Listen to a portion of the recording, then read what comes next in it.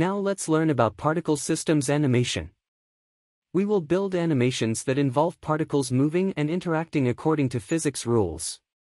By simulating particle behavior, including velocity, acceleration, and collision detection, you can create effects such as rain, fire, smoke, or explosions.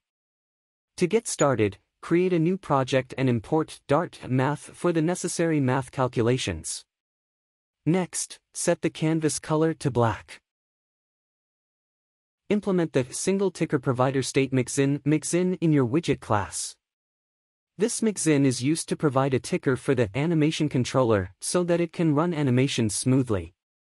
Declare an AnimationController variable in your widget class.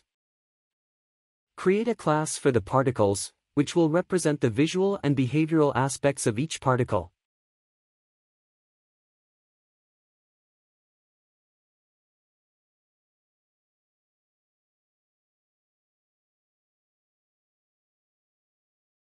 Declare offset variables for the particle's position and velocity. Create a constructor for the particle class. Implement an update function to update the position and velocity of the particles based on physics calculations. Declare a list to hold the particles in your widget class.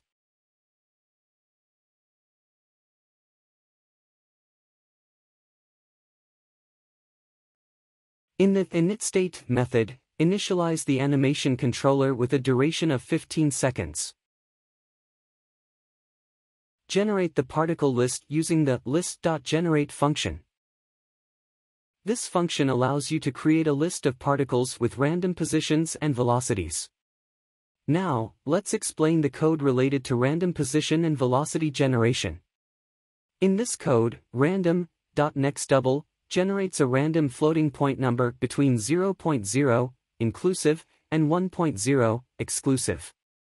The *200 scales this random value to be between 0.0 and 200.0.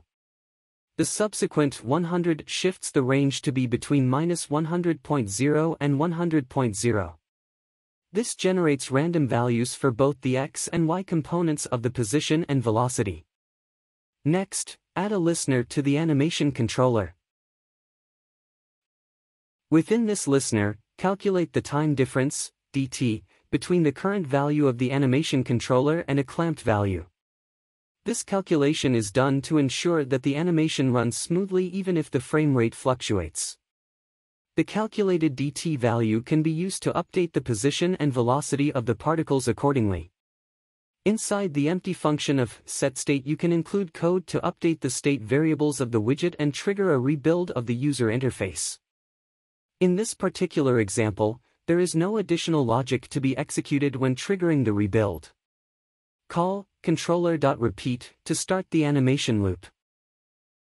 Don't forget to dispose of the AnimationController in the dispose method to release any allocated resources. Next, create a new class called ParticlePainter that extends CustomPainter.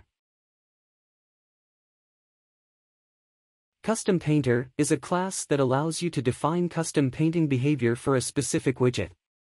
It is used to create custom graphics and visuals by defining the appearance of a widget's canvas during the painting process. In the ParticlePainter class, declare a list to hold the particles and create a constructor. Override the paint method, which defines how to paint the custom visuals on the canvas. In this case, create a paint object and set its color property to colors.orangeAccent. Use the drawCircle method provided by the canvas class to draw each particle as a circle shape on the canvas. Specify the position of each particle and the desired radius. Set the paint property to the previously created paint object to define the appearance of the circle. The shouldRepaint method is typically overridden within a CustomPainter class. It determines whether the CustomPainter should repaint the canvas based on changes in the widget or the CustomPainter's properties. Finally, add the CustomPaint widget as the body of your widget class. This allows you to integrate the custom painting within your Flutter UI. The CustomPaint widget takes a CustomPainter object as its painter property and provides a canvas for the CustomPainter to draw on.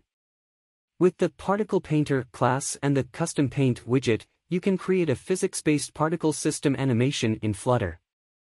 The particles' positions and velocities are updated on each animation frame, and the visuals are rendered on the canvas.